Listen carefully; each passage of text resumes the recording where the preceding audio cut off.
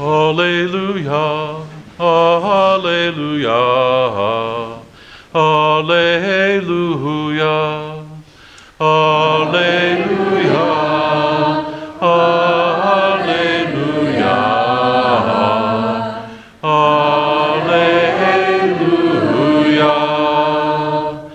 I am the light of the world, says the Lord. Whoever follows me will have the light of life. Alleluia, alleluia, alleluia.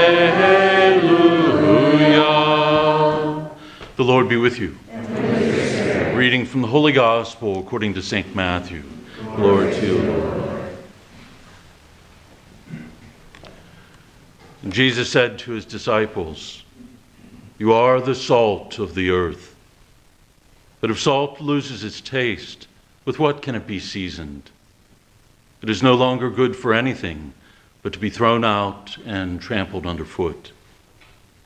You are the light of the world.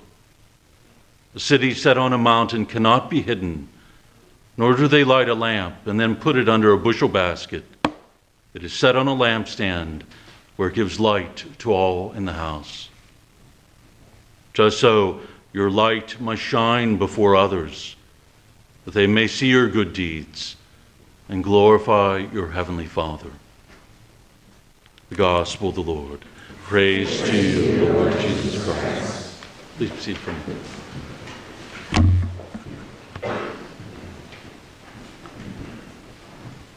These words in today's Gospel were spoken to the exact same crowd that last week heard the Beatitudes. And it's this fact, I think, that makes them all the more powerful and provocative. Jesus makes the use today of two metaphors. The first is he says, "You are the salt of the earth."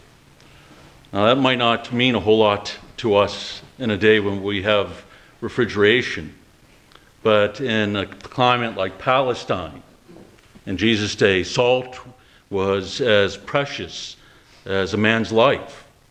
It didn't simply make food more palatable, but it stayed off putrefaction.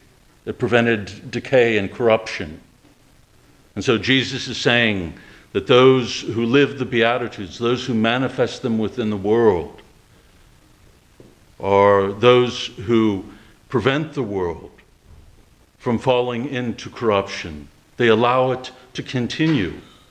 And it only takes a pinch of salt to do so.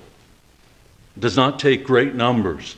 It could be one person within a community, one parish within a city, fully living the gospel, reflecting the Beatitudes that can prevent it from falling into corruption.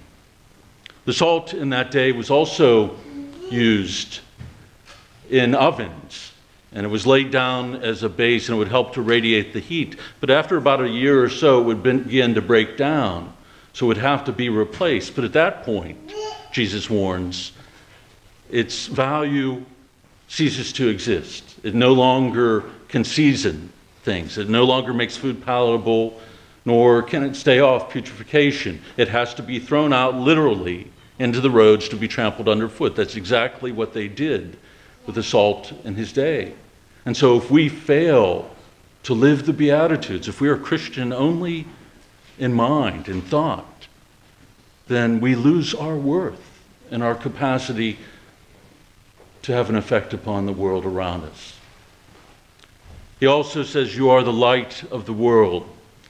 And again, with electricity, this might fall a little flat for us, where we can have light 24 hours a day.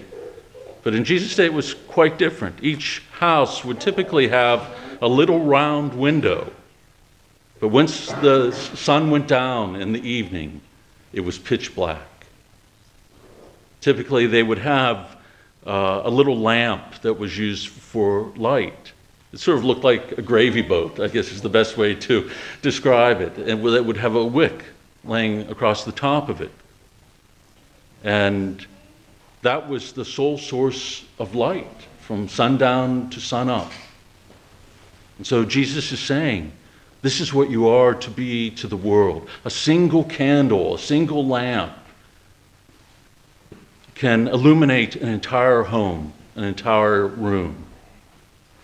A single Christian whose actions, whose deeds are reflective of the Beatitudes can illuminate the world that has fallen into darkness, corruption, greed, cruelty. This is what we are called to be. If that light is hidden under a bushel, then it ceases to be able to fulfill its role. It has to be placed on a stand. We can't be ashamed of our Christianity. And that, in fact, we have to live it boldly in word and deed.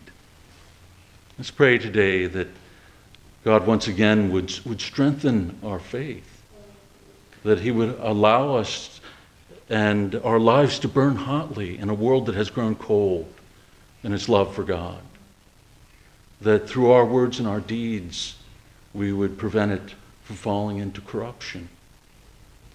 A bishop once told his priest that they should not be so worried about getting burned out that they never catch fire. I think that's true for all of us as Christian men and women. We don't want to exert ourselves.